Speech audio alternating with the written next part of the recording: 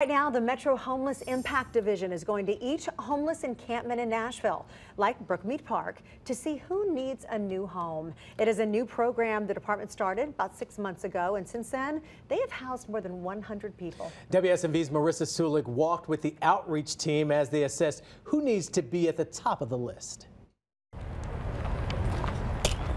As the outreach team makes their way into this homeless camp, members like Lakeisha Davenport, the one with the backpack, know places like this outreach are someone's home.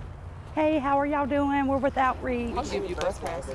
Their goal is to get the homeless materials they need while also trying to see who desperately needs housing. Everybody says they're going to come back and give me help, and nobody's ever helped. I'm so sorry for that. For Davenport, she understands where they come from because she was homeless too. The first thing is building a relationship, you know, for the area that you work in, like connecting with that person.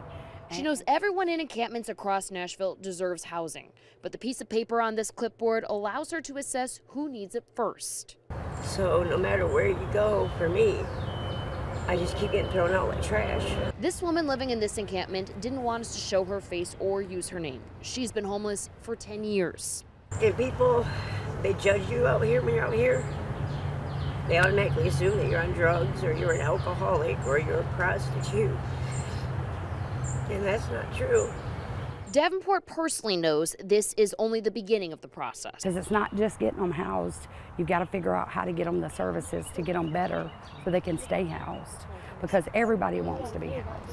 As for the woman we spoke with, Davenport believes she will be on the priority list.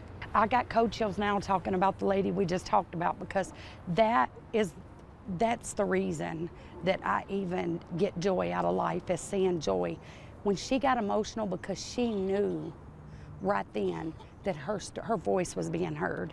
And to see that, she's gonna get that help she needs, y'all, and that's what it's about.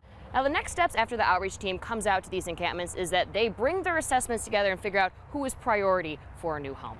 Marissa Sulek, WSMV4.